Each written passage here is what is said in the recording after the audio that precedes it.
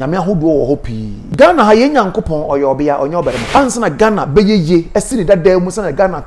tete na e wo se ye frɛ Ghana Gold Coast ye Ghana na GHANA ye free ho Ghana nyankopon no opɛ no ne honam nyina ye gold ne mpabo wo hye kra no ete se Wellington boot kra no kwa ye gold America de ye hwan oyoberema Nigeria de ye oberema London oyobia Norway de ye obia na Ghana konwa na da ho no ye mfa nyame foforo enni akonwa no ye omo ye na e camouflage ase kyerɛ se ya frame CK CK ya funi CK jankani CK ya temude oyubezi. Exclusive interview on television CK Brasso say the ba ye transit dia na ye be wisa ensema hodo a aya etwa ne ho ewo sunsumu wiase sem bi ehinta na yinyina no ye kabom santi de chibom ma musumu dibi efele enti enye betesa na nyame nchade no menya emperor bedi akon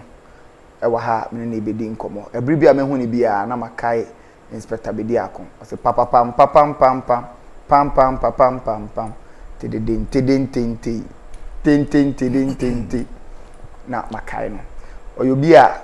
channel wi onye nipa foforo wo so me ne di nkomo kane na dodo na ena kase CK ebeya kuntun hwan peprawo na mbra ne nchi oni openi ni nsan kodi nkomo na yensua de ene matoache no in a grand style men kase mama ntam no na momene ne abompu ni mpu ayi bedi nkomo me de CK subscribe to television CK na dane de nya na boweni akoma bo hosemita me wa me hosegramma fo ampa me ba me ne emperor bedi akon ebedi nkomo second say meba enya asase amanso twenda ho ehu so pani kwapi akraman ni panyenim asase ne de amanso twibia nda ho na da ho no tetrete so himpom bi enim eno de bebi a wunya bi ato a ene Nasco Properties die nika ewo Nasco Properties wato asase na wiaje ho nkrata ne bibia no ope wo mo mbesi amawa jai omo qualified construction team adan bia ope bia ombe kukurasi wonum kinkren Nasco Properties wo farmland asase yantama yade yekua ewo Winneba ne Cape Coast Quantimpon so Simbrofo a eben Apam Junction Nasco Properties insase ne twehyiam biaye Kaswa Winneba Road Dominase near the new Agbogloshi Onion Market Kaswa Winneba Road Akrampa near Fete Kakraba Kaswa Bojiasi Road Papase near Richmond School Complex Pram Old Ningo near Ningo Secondary School Tema Akosombo Road Shai Hills Osudoku Frey 0240 221 212 0277 071 717 and 0302 864 956. Nasco Properties, your realtor for life. Mabedu openi bibia boko onyankopon adom bibia boko me da se se ne so we bi opon se me ne wo embedi nkomo na wa ho fa ne de ne de nyina no hu a na me ni age sanse wo sanse ya fashionista ka ho enye sunsun nsem ko na wo ye enye mpaebo enye asofuduma ne nko na wo ye wo sanse fa ho ye combination me brap ni bi ya frɛ no Prince I say combination abode kese wonderful we several no openi ene de me to chewa ebribi wo pra bibi e chichire me kakra na e yasema me pese ya ni wiase nso beche wo se obo ade di kan ema Mose enwoma bi asa 10 commandment ne kra eba eye ehintasem bi na pese wo chire mu na wo ma ye hu sede ete oh I know kre nyame nshira ahwefo nyina o mo hwe television CK especially Ankoma television CK ankasa original man I love you well thank you na nyame nshira ase wo so waboa mankrofo ehu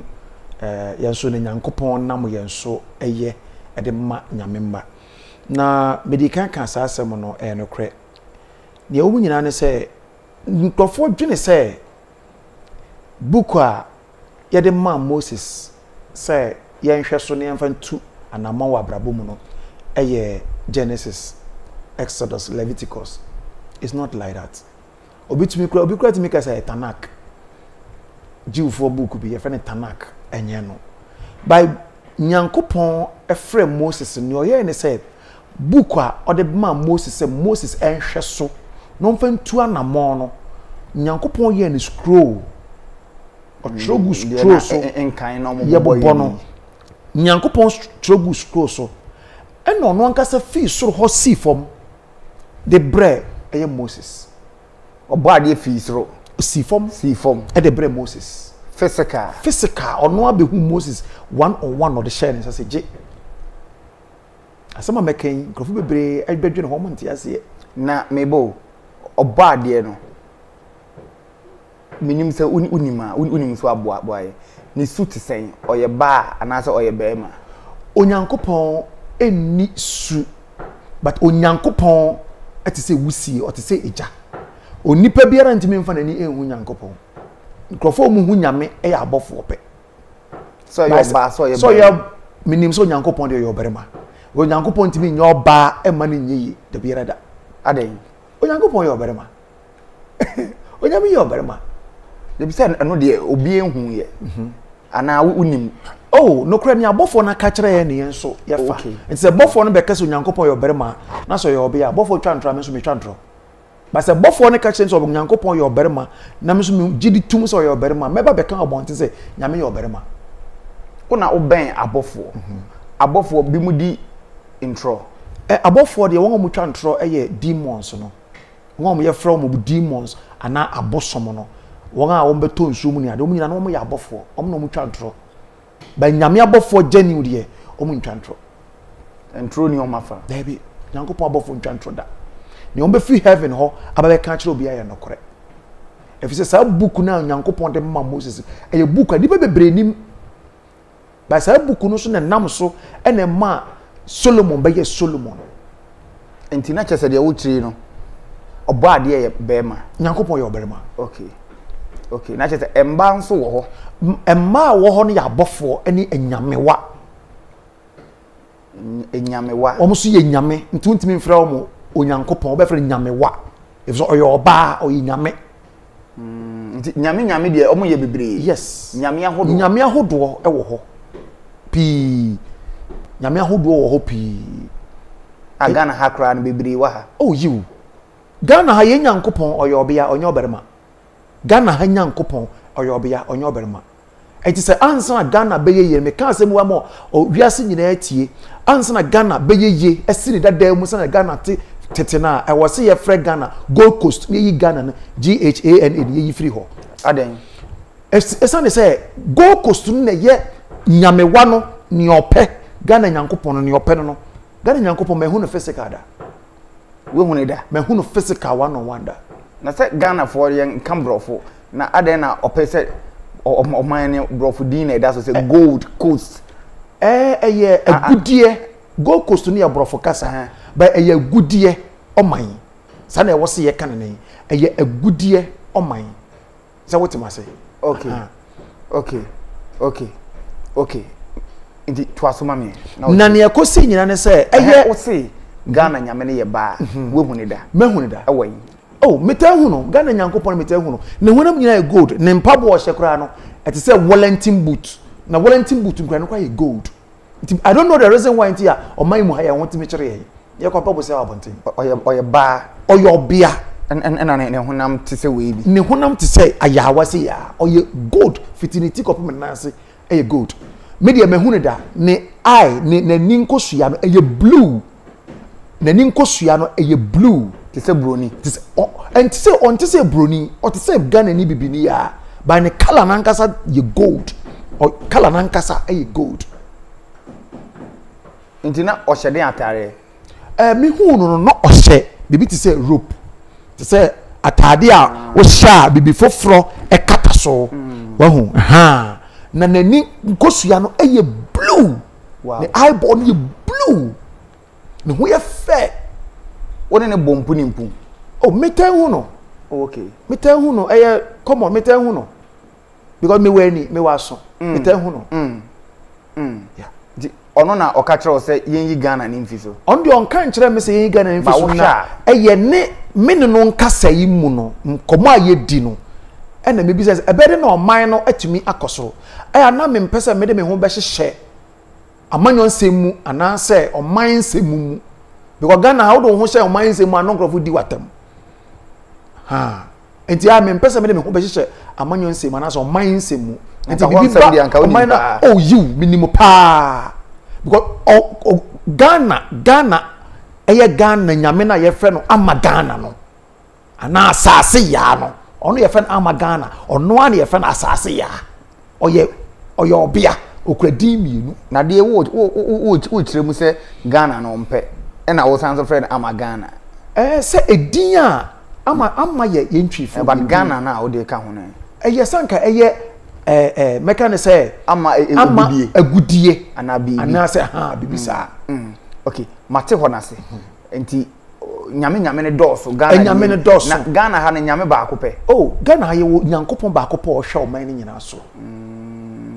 wiase nyina ye wo bia ne nyankopɔn enti tie mi o eni die ma metie ɔbɔ ade ne wo ho ɛna nyame ahodoɔ ne ye bebree sanity Ghana nyame ye oba Ghana nyankopɔn ye oba okay Nigeria nyankopɔn ye obarima America nyankopɔn oye obarima London nyankopɔn oye obia ye kasi ye kɔ hɔ a metimi a kyerɛ mu akɔ akyiri but ye akyiri ye bɛka ho asɛm ye de bɛhyɛ fridge mu akyiri ye bɛka ho asɛm yes proprietary kakra akyerɛ me wo de mame amaya ahodo wo se America de ye hwan oye obarima ɛna London Nigeria Nigeria de ye obarima London oye obia Ghana oye obia Côte d'Ivoire de ye menhwɛ ye na France France so menhwɛ but ma hwɛ Norway de ye obia ɛna Morocco so menhwɛ hɔ ye Egypt so menhwɛ hɔ ye Israel oye obarima Israel nyame ye hwan because Ghana for ya da ne pa Israel nyankopɔn ne ye som no owiase nyina som no na aden na ye Israel for penyame na obia som no na ye gya yen ye na to onyankopɔn ama obia oman bia nyame we have the creator onyankopɔn no obo so ne asase no ono no the creator on the obade ono obo wiase na wie but obo wiase ni mo obia ni nyame oman bia nyankopɔn me de mfa nkɔ achi yakɔ asantememo a nana otumfo ye bo odin ane yaboma ye mu so nana otumfo osai tutu wadawro mo me bo odin ka asem saa ohenempon oye ohene a owuru de wo kumase but ye asantemema nkasa nye kumase asanteman hene na ye wo eye bantama hene ye wo ebuakwa hene ye wo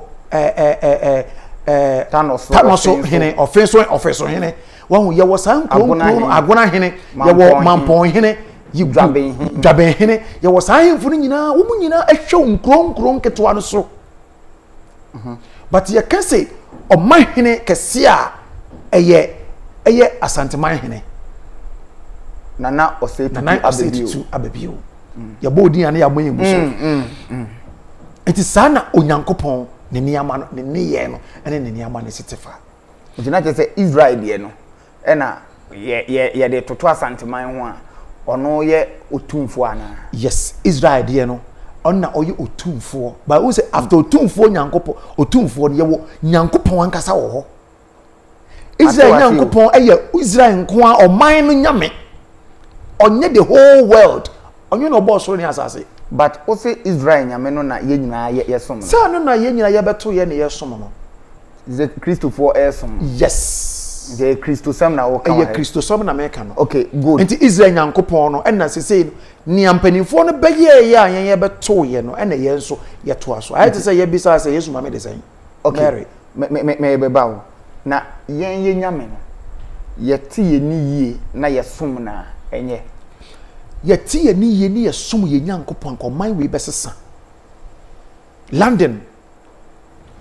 senia abrofo no eye sacrifices was sa landing sa bridge na ɛwɔ hɔ no nsuo da hɔ no sɛ na abrɔfo yɛ sacrifices wɔ mu no obi a wɔ landing bi abɛka no kora asɛm a meka yɛ no kora ɔbɛka kyerɛ wɔ abɛka sɛ yɛ no kora sɛ abrɔfo no yɛ sacrifice pa de ma omunyame na ɔwɔ kuro no mu no nti na ɔman no kɔ soro no nti wobɛhwɛ a ɛbrɛ wɔ mo ka sɛ yɛbɛsesa di euro no yɛbɛsesa obi ɔman no nyinaa na obi adi euro ɔman bi anya ne sika die na obi ani euro landing fo sɛ no ɔmo nte ase ɔmo consult wɔ mo nyame no na mo nyame ni so ɔmpɛ nti yɛnkɔ Mose die ne so okay ɔbɔ adeɛ no de nkrataa ne brɛ no yes mpato kyerɛ mu ɔbɔ adeɛ nyankopɔn a ɔyɛ frɛ no Yehowa ɔbɔ so ne asase nyinaa no saa papa no de book anaasɛ scroll ɛbrɛ Moses sɛ ɔngye na saa book no ɛna ɛma Moses hwɛ so a ɔde tu anamɔn na saa book no yɛfrɛ no Abraham Melin that was the first book a ɛba asase wei so Nyankopɔn ankasa Onyankopɔn de ma Mose yes obi ɔpa afefie bi a ɔnyɛ research obi hu asɛm a mekan Abraham Melin A-B yeah R-A-M perfect Melin M-E-L-I-N perfect Abraham Melin that was the first book a Nyankopɔn ɛno kɔ nyame twerɛgu scrolls no de brɛ Moses enti Moses wu ye no oba be wu no ɛna Moses gya book no ɛde ma ɛyɛ David nso ba be wu no ɛna ogya book no ɛde ma ne ba Solomon but say Moses abreso na David ti ase no ti ase we de e biti me kakra but me Bible nsem enye enne but Moses de di come by here ekoye anti obeyi ni yi kire ana Moses eba be wu no Moses ba be wu no odi kind di oba be wu no di book no scroll no or the ma eye Aaron that was the correct or the ma Aaron nti Aaron so ba be wu no anse or the ma David na Moses ko no owu ko da nti or the ma David no David so ba be wu no so di ja the ba Solomon.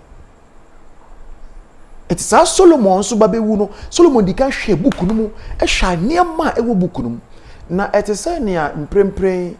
ye frɛ bibi say o kan Bible say Genesis chapter 1 Genesis chapter 2 Exodus chapter 5 sa na e wo scroll no mu nei ana say Abraham Melin book no sa na e wo mu nei e A1 A2 A3 A4 up to S1 S2 A B C D up to Z sa na nyame hyehyɛ nei enti oba S1 ewo ne wo ho S2 ewo ne wo ho S3 ewo ne wo ho S4 na Solomon ko hu yi a ohun se aha ye yedie because S1 me ba ebia enna enibie ba yi enna yaye no alphabet because me nya sure say most no mabre so na alphabet wo ho A B C D E F G H I'm not too sure about that but no mo so be wo kwan a omo fa so de hyehye omo enioma but eni no abama ehu no A1 A2 S4 S5 and also Moses eko hu hi Moses de wawu ko Solomon ehu book no so say ready ye se ya me no ka say so o kan S1 na S1 no kra no so obi ebe wi awade de ko na father doa ne o S1 no o father doa 6 inches na de ko pepe dua na de that one sim na de hammer boom ye wi amade ye on san fambra o di boom ko kopem enda nipa no wo ha na so ne ama no de aba Abraham Melin a very powerful book anyankopon de ma Moses ba be wu no de ma Aaron ba be wu no de ma David ba be wu no so de ma ne ba Solomon enti sa S4 na meka ho asem no S4 no a Solomon ko hu ye na ma Solomon hu sa yedie e wa ha yedie sika okwan mefa so anya sika e wo S4 obi abetimi a check ahwe obi a won omo ye Thomas no omo check ahwe ade S4 ana yedie sika sam nyina wo sa opese wo nya sika opese wo brabo koso a e S4 that was the first producer obetimi apel mame Abraham Melen no ye na we say wa good sa S4 no that is the first pentacle of Jupiter. Almost say Bruni the watch aba omo ka sembi say we are twa no ho 360 degrees eboa sa 360 degrees no e 90 I'm say producer na enya again 90 okay brem we cry den say anya bibia na so fa jo samba 90. The book of Abraham Melen.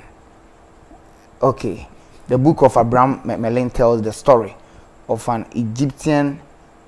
named Abraham or Abraham Melen who taught a system of magic to Abraham of Worms, a Jew in Worms. Okay. Nyama umudos nti unko bia ye. Yeah, I'm fan from the angle now say Moses Nyankopon the man or the Enoch and so the man David and David the man ba Solomon. But now we chire say I mean 360 degrees ana abrofo na ma ye hu se wi ase etie and now the watch cry em fato. Okay. And you wo nyina ne say o say pendant no ho eye money pendant very powerful. Na me sha se fi 360 degrees no. Obehwa abrofo na ma ye watch. Na watch no etwa no ho ekwa kosi na asen babak na asen akwa kosi na omusa sa asetwa no sana brofo no ka ma ehu ye no na sa 360 degrees no so no se wi asetwa no ho sa de a watch no eye plus eye 12 3 6 9 so wo che plus ni mo a wo che 1 we mu na che mu se ya eye plus no top no ye wo east west south north. So what you say? So east, west, south, north. No? Yeah, north ni. And a east, and a west, and a south. So what you say? Very good. And it's a washer from 12 to 3, no, a 90 degrees. And from 3 to 6, a 90 degrees. Quarter of it. And a 6 to 9, so a 90 degrees. And from 9 to 12, so another 90 degrees. So what you say? Now when you are 360, and let's calculate it. Calculation, no, yeah, calculation. 90 plus 90 is saying 180. 180 plus 90 is saying 270. Yeah. Wonderful. 270 plus 90 is saying 360. 360 degrees. And to obi biara o pese o ye otumi nya sa 360 degrees no. 360 degrees no I was saying nipa ni nya money pendant before. How does it work? Sir, money pendant. Sir, 360 degrees. 3 6 9 in Kobesie no. Send a ye juma. And ye woman nyina ne say a natural law and a spiritual realm no above no nsama omo kam yeti asen say obi biara o pese wo sika sem pagya o pe visa akwa abrochire o ti abrochire o penkrata o nkrata asema e basa sa 90 na wo se wutum wan tomo a nya wo hwe no wonsa ntumi nka adenti na meka sa 90 degrees no is for purposely for human beings. Say nipa betumi afofile some 12 to 3 no and now from 3 to 6 o'clock. But so we are say open krata no mo say bra 8 o'clock no sorry 5 o'clock aboka onsanka kambe na yesanka oh sorry e was say wo sorry 3 o'clock wo sorry 3 o'clock no be fall on 90 na say 4 3 no 4 5 being sushim no so fall into the 90 fall into the 90 but it's not part of it specific so specific I was sorry 3 what you say 6 and so 6 I say we sorry 6 so 9 so 9 I was say we could do on 9 I was say we do on 9 into be companies ana adwumayefo biara okwa adwuma ne work ne boss aka say I was say at least watch ekora no also do adwuma 8 o'clock now we do 8 9 so na best start adwuma 12 I want say we go break I didn't go break 12 no go 11 I didn't no be call break 12 no go 11 so what you say meti waseba efe 12 no okotan fi oko break no babaka obeye adwuma no wakas mapon 5 no obepon no and follow 360 no and na 90 nim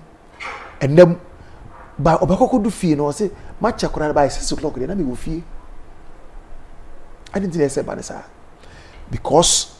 sɛ wo pɛ sɛ wo nneɛma kɔ soro paa deɛ a ɛwɔ sɛ wo fall on 360 obi hwɛ me sisi ya wɔ Canada, US, London, Germany, Japan na ɔpɛ nkrataa ɛwɔ Holland na ɔpɛ nkrataa na ne nkrataa sɛm na yɛ basa na wo ne nsa ntumi nka na watwerɛ na wabrɛ a na ne nsa ntumi nka ne nkrataa ɛwɔ sɛ ɔmo yɛ kyerɛ no nea yɛ sɛ ɔyɛ na fall on 90 the 90 that 90 is, yes enti sɛdeɛ wotwe deɛ na yɛ sɛ o set alarm ɛwɔ sɛ set alarm o court kra akudi asɛm ɛwɔ sɛ set alarm animu enkro ne ba yes ɛwɔ sɛ set 12 sɛ ovesa no o gene 8 ya amount time say 8 do a ɛsɛ o sorry 6 no ɛwɔ sɛ wotumi sɔre bɛyɛ 3 o'clock or 6 no bɛyɛ o nneɛma bɛwie na delay o but 6 nso for le enti ɛwɔ o sɔre 3 o'clock a na wa da 90 ni mu enti o si du hɔ 8 o'clock a 6 o'clock no wa enter there be 6 yembie ya bet ɛsɛ wo tena gate wo but 6 nso for le 19 in pair Six analysis for le 9 6 and 9 6 deɛ wɔ hɔ enti si ya show 8 na o te ben a o sorry 6 asɛ no ano the ne ahuhia ne sɛ wo bɛ sɔre on 90 saa 6 12 3 9 o'clock no ɛna yɛ best enti sɔre 6 o'clock na bɛkɔ kɔdu hɔ na sɛ wokɔdu embassy hɔ na sɛ wokɔdu hɔ bɛyɛ 8 o'clock a wonye mistake because o fall on the 90 wa sorry 6 o'clock wa sorry 6 o'clock ni obi o sorry 4 o'clock no ye be ma visa no ni ba ko ya reject no then is special about it I mean the 6 9 12 3 no ni special about it ni ye 360 degrees I was see the baby fall on 90 and plus no east west south north and he said o koyo bibi na o sorry 5 o say wo bom paye o sorry 7 ni ade jaibo emwa o so person bom paye nyankopon tie okura na nyankopon de abofo e na ye adwuma nyankopon abofo e ye adwuma ne ye wo time mo de ba e ti so e ne ye wo time mo de ko mo de mmere e na ye adwuma o nyankopon se me de mmere ne na e na ye adwuma ntere na wo pesa wo biti mmere no na ye ne a wo pesa wo ye ne a wo pe e ba na sa nya wo hwe nso nsa nye den enka ti nyankopon se me de mmere ne na ye adwuma de a e wo se wo make sure say wo de mmere ne na nso be den e be ye adwuma e mmere ne be ye adwuma ko wo biti mmere na nya wo hwe nsa nka da wana abofo be na ededa the 3 6 9 12 na no abofo na e nature wo mo rate always be ano it is say police for shift o mo run shift we ba anopa no we aba anajo we ba ahmache ya obofo bia ne opia no patututu me kan asem we ama ahwefo atie se opese wo hu se abofo nyame abofo sane ba eti so ahwi anopa o sore ba bia awia be pie no obetimi de wani ahwe because ano nye den wo study na wo hwede komo a obohu se niema bi firi awia nim eba eyete se smoke eyete se omunkrum obo say ebi a design say angel wo mu pie firi mu omo ba etre so angel design there when oh there ataban when e chief fefe no angels there ataban wo echi but omo use ataban no mfantu abofo bia ataban wo echi but omo use ataban no mfantu but say angels na ye nyina ni ma o say o hwe ewie ni mu abo say angels e ba no say angels na ye hu book nim bia na angels na yehu obukurum bia the same thing but enye difference wo mu abofo no se wo ne physical different ni abuku no so wo draw no so different nti abofo be na wo hwe ewie nu ma obehu omo no wo di hu no te se ne me hu ame na what signs you be say runkum se ne te se ne anoma etu no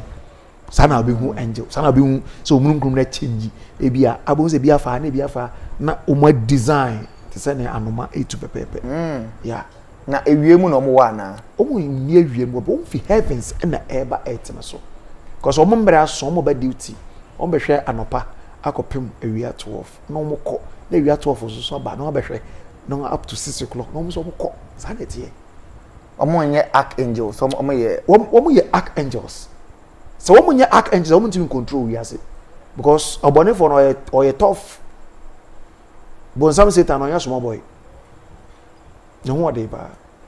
And it's a whole person will fall on 360 degrees there. You have to get your own pendant. I'm telling you. And you'll be Jessica. Pendant near day. Pendant no, my main chilemu. First book Onyankopon de ma eye Moses. Medikan aka. Your friend Abraham Melin. Na sa Abraham Melin no. Se already from A1, A2, A3 up to S1, S2, S3, S4. S4 no ejina homa yidie. Oho na pendant no wo. Enti Solomon ehunu se pendant bi ewo S4. Na sa book no so Moses babewu no odema Aaron. Aaron so babewu no odema eye David. David so babewu no de jaw de ba Solomon. Na tia asam bi.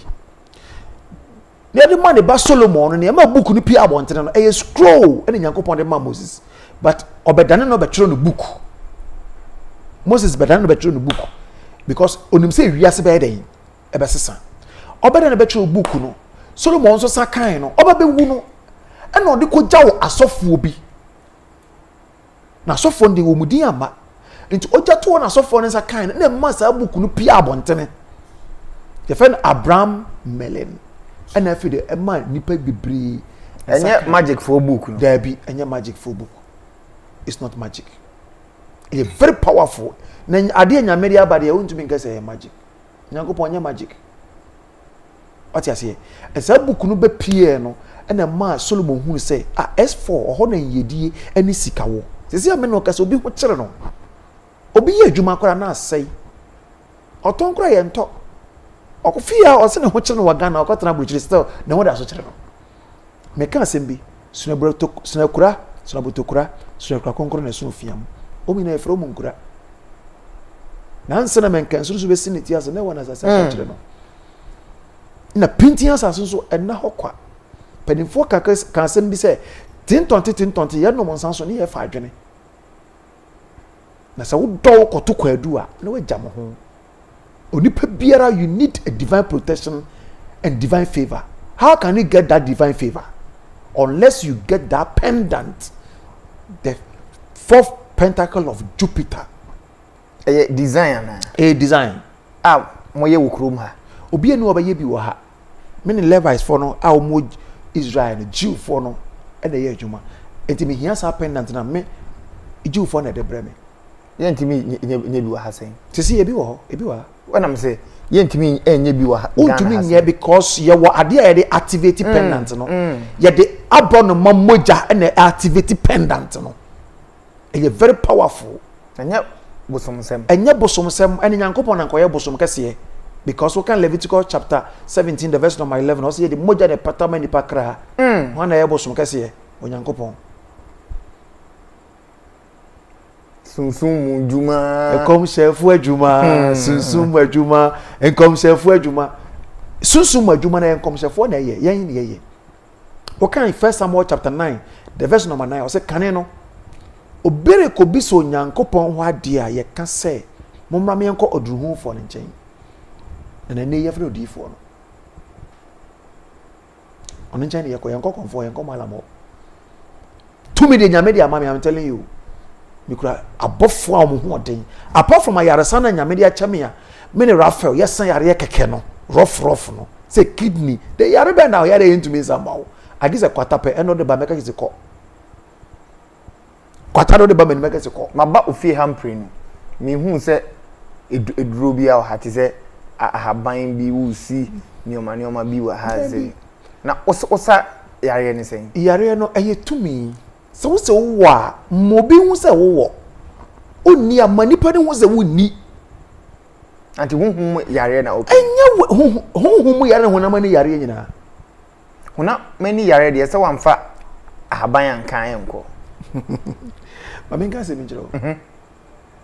onim se yare we asthma enye honhom yare hona mani yare enso yetumi ebompaye eye sunsum akwachira ma asthma yare fere nipa so kidney hona mani yare but ye de tumi ye adwuma ma kidney honhom frutimi tomam honhom tumi tomam dey no kre but more na ye hona mani yare nti den na o kidney timi pro na doctor aka chuzo kidney pro na odifo emperor bishop akachi say ko meya ma wo me ma wo hwe me ma wo nsuo me ma wo hwe me say ko meya ma wo obi ya bonu dua wa honho no oda ho say tie nie me say ko meya ma wo so wo tumi a ye ne hwe agoro ne fom enye kasa bebre me nda na wo hear sa ni o manana because match say me nda wa ka tell me say untie enti Saturday no Raphael or your medical doctor or yare enye 2 days o 1 day osempa obi chiro bra me say it's not 1 day, it's 30 minutes. Yeah, Saturday no ade na umpie Saturday ni ntia mi mpie no manim esesa eye den manim change me bofo na me na my friend Raphael no okura 4 faces nanim ha no eye eagle ne side no eye nantwi ne right ne nantwi ne left eye jata ne tiko eye owo sana nyame ball ne nan bofo bie ne obehunu te se da hu obuku no eye lie entro nti omo bestra wo omo ba ba ne say na won so weni masesa manim asesa ma bro nipa so me hu se ma bro nipa so because eye body ne na ye nipa honam by sunsum na timi mu no eye angelic being sunsum na timi nti sa da no wo yire mba wo ho me dan we me wura mo Friday anwumra obi ama me ho agi se Sunday anapa na asama kind physical na say in the spiritual realm that could be try here there obi a me pie obehu manim wani nkoso ya besai yeah to me be pie si abontene me pie maybe me nya problem electricity nya problem AC ne call off me man tese me big gate no bie dwane me yekra pia ba bie dwane bie gate ne si abontene no bie dwane me ba girl no ana obi hu ni onye so hu if no be catch up say me papa Saturday sana waka na no kore obi anko no obi ti da o me yes ni call off na me pie na obi adwane obi bie gate obi omo nhwe manim kora na obi akwan because na me so deme e wo inside ho na me refi me hu ntina me pie be catch up say omo fa electrician kan say me AC ni call off na onhwe meter no baby a switch no because esono lines na say na waye ye na fa wow na pendant de wo ka ho asem okay say na ye adwuma pendant na adwuma ni bro pendant no say me no ka say say wo ba water crade ya na Cape Coast ana ko food ya so be kono akohwe no so ye akola pa oya akola bona kra be kono e umoja e umoja obekwa akohwe no e umoja pendant no Archangel Sachel ena oben pendant because ona any pendant ono hwesika so Archangel Sachel ona sika semu nyina ohwe so ono ye finance minister ono ye finance minister ofuriata wosoro ofuriata keno ofuriata wosoro eti Archangel Sachel no ono ono hwesika so eti pendant na wo ho a obeben o anyesa wo tifie na sika beto dan mu ene ye da bi anyesa na tie anyesa wo do nsa hye odam ne fam na sika ba beto so da bi wo do nsa so bibi mu a ebe yiska oton ade mpo wo store na wo hu se wo ne ma wo be 1 million wo beton anya 1 million wo be kan na ne ama no e da so ye 1 million de gusto no mo ba na wo ko de sika 1 million independent no esen okom keka na chese sika wa ba enye se esen okom keka na sika na eba wo esen okom a e attract money and say wo sika say me san me kom a wo hu me pe because oh asema say enye what say wo hu ni e be wa na be kasi je na fa sha wo hu nti eda okom a ye nya adwuma obet ayasa wo ye adwuma wa nya adwuma sika de mba wa nya adwuma sika de mba e wo sa wo ye adwuma because trust me na ka say ensa nya adwuma no enidi nti asa wo do nsa ye adwuma na usika na fa nsa nemu e dia heden e dia ba na pendant ne ben won so a usika emfiri won sa enhwim obi nhwim usika that is the money pendant that is the S4 the fourth pentacle of Jupiter binim say make say nkrofo be ye research eno so de pa monko ye research mo be kan kire sika se ne papa ne ka no enokore. That is the fourth pentacle of Jupiter. But near Beya was a backup pendant. I guess I may be any whoop with pendant in the amount. O see a tombi. I'll cut away. So bet me after so now I be replica. Sir. Oh, yes, we are near was an end amount.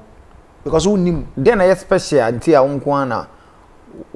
ultimate activate, you know. Ninja special no a year. Jew for the Bremen. I'm not training how to activate that pendant, that four pentacle of Jupiter pendant, the money pendant. Into any buffon on a trail. And your buff on a training. But buffon a catcher is a many Jew for no, and yet many woman casa, no woman, naming to me your pendant, a month for what children most soon come ni hiania what children or Mohonto. A buffo of his castle. Yes. Do not buff on a training say, we. And who be here amano aman said to me akanipa korabuano obito a wo activate anything activation no ye de abrono mamuja and activity pendant nanya abosomsem enya abosomsem ye ka abosomsem a anka nyankopon na ye abosom kase because we can first Leviticus chapter 17 the verse number 11 na o se ye de moja na patama nipa kra nti why no ji moja che nyame ono ka kire Abraham say onfa ne ba mebo afode ma no ono akiri no se da bi mfa me oba e ma afode me de odwan abebo ho nti e ka bosom kase anka nyankopon no ye bosom kase e no me de to nyum say Abraham na me hu se usuro nyame o nyame o se emfa unsanka abofra no na me hu se usuro nyame. Okay. Nti emunsem kakra na aba no. Obi wo wa otie wu ye pe hu se ene pendant no ono anso betimi afa bi. Na ukura wo de na obi fa oyusu a eyeye ana 1 per 1. Pendant no de untumi ne nipa mienu eyisu 1 pendant. Adentia. Mpacho betimi ni oba betimi ne mama mi wadanfo eyisu oba ba no. Why not in a year? One day you could see our water. One of the year could see our water. So, wait, Mr.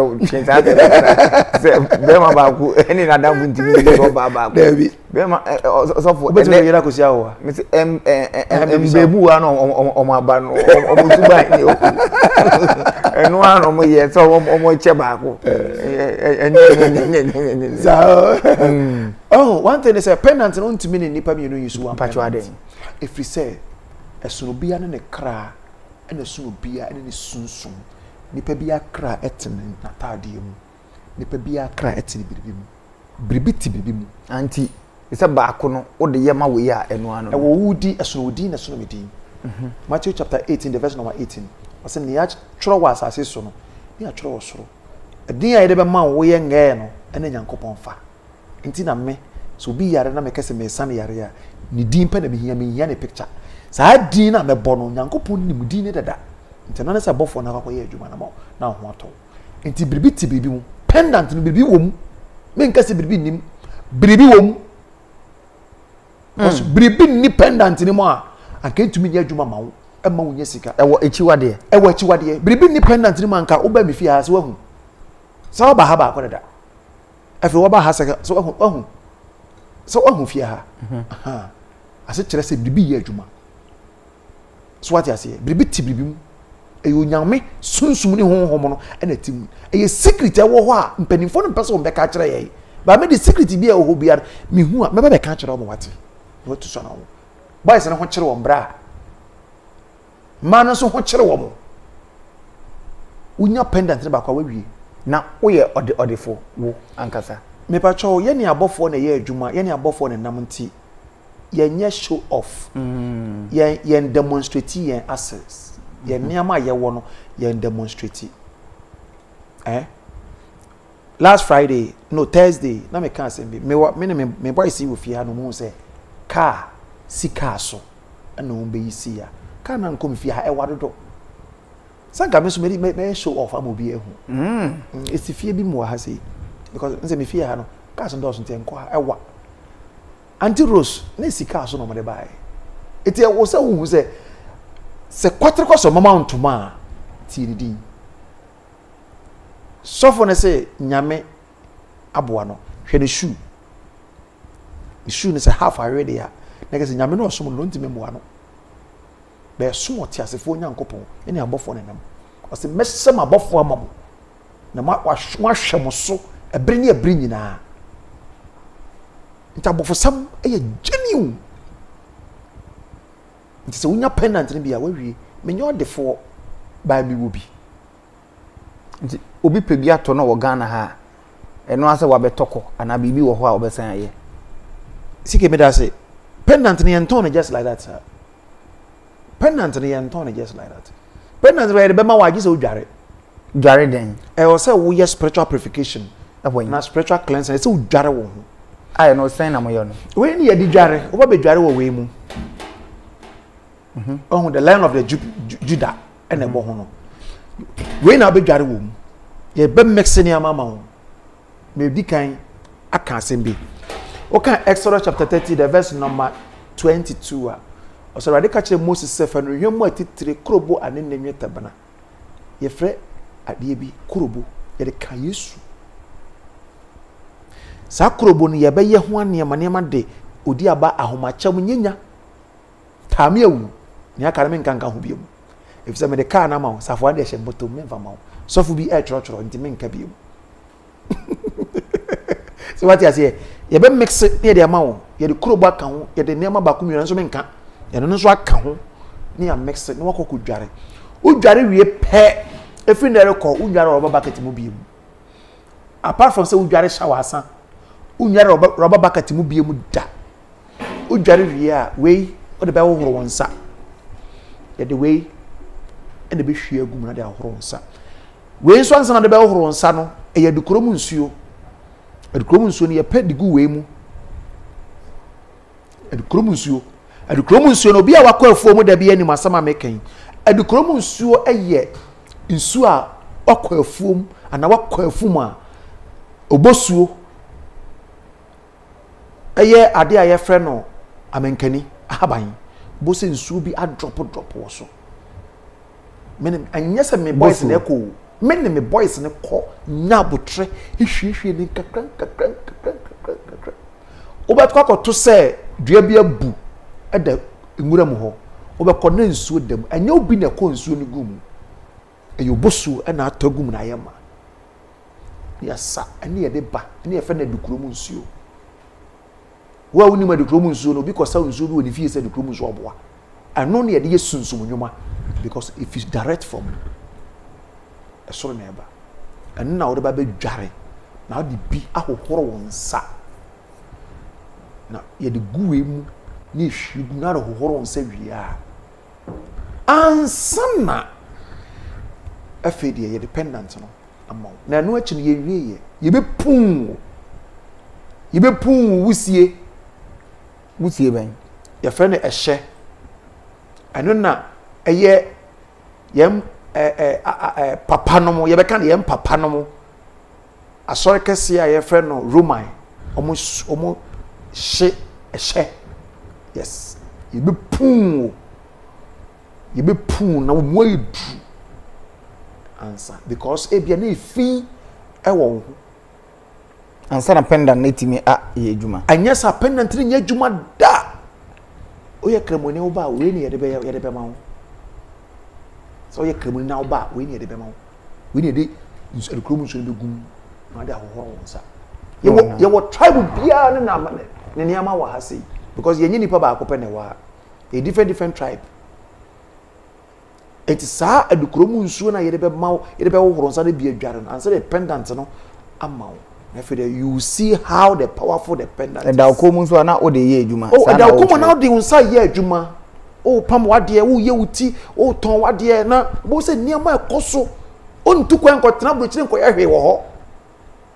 o ti abrochire nso a nia wo beye bia no benya favor e wo nkrofo ni wo benya sika usika de nhye bayfo bia meyawo bia me hawa dwene anya pendant no money pendant no kwa na me de be ma because me ma protection first and na mama money pendant no because money pendant with that protection no emfa obenya sika but e be sai nti unya hoban bona na fede onsa ka money pendant no so Exclusive interview on television CK na Edebano Emperor Bediako. Din dia mtibia na makai Inspector Bediako. Panana na Emperor. Yeah. Yaku enimi na ye busa se udi kind to dwa se aman ahodo ni bi ene wonyame ya wo ho. Ebeye obi kra foforo, obi din se nyame ye baako. But ene wo bie mu se ye wonyame nyame. Na wo se Ghana de ye ba. Ena Nigeria de ne den oberema imbie mu na wonim ena US de ye oberema London de ye obia Norway de ye obia ni academy hwe me hwa me hu me pisa angel no papa mo amane na Ghana de ne ba Ghana de no ye obia ne ho ye fe na tade o hye nyina ye sika kokko ye ka no gold entinka Ghana ne babo hye na te say Wellington boots ye papa no de ko afum ye gold sika kokko me ho na mu nyina ye sika kokko oba wo tene nka obi o wani ni obi a ohwe me sunsun obi o ye sunsun nipa bia no be ka no kra so wa hu Ghana nyankopon da obehunu so oba na ne ho kasa kran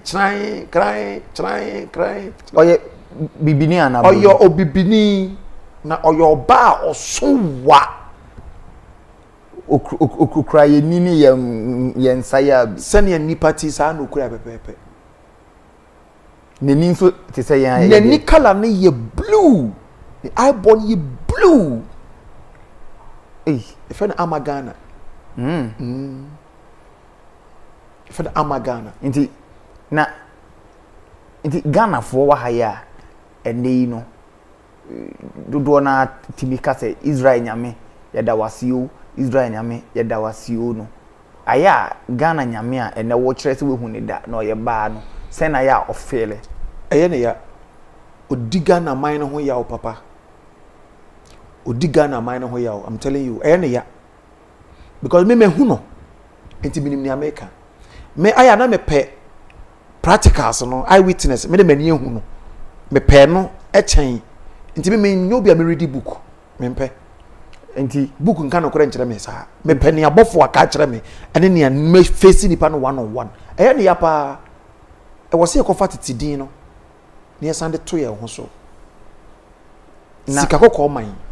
okay na mame embusa we abofo eni anyame no hwan mo na omo wotumi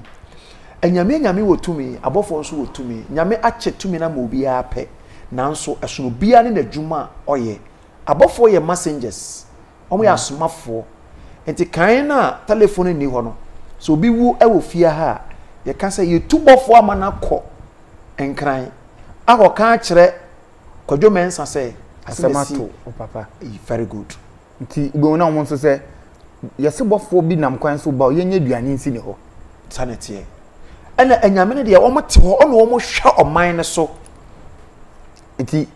Ghana nyame ontimi nko Israel enkohwe man ne so enye ye da Israel fo wo mo nyame automatically nyankopon a position obia nyame ka se bi o se momra ne yemmom emmo nipa se bisuban ne mensa so ana oyisu sa word obia underlie momra yemmom mo nipa se bisuban ne mensa so mame embusa we quick one na che se nyame bi entimi nko baabi enkodi so hen there be enye ye da because what che obia position amano na aden na Ghana wo nyame mame nkyere wade na onyi ne ho adi nkyere yen na yehu se ye nyame ni enkrofo hu no ba se nya obia ne ni sunsunfo no hu no pa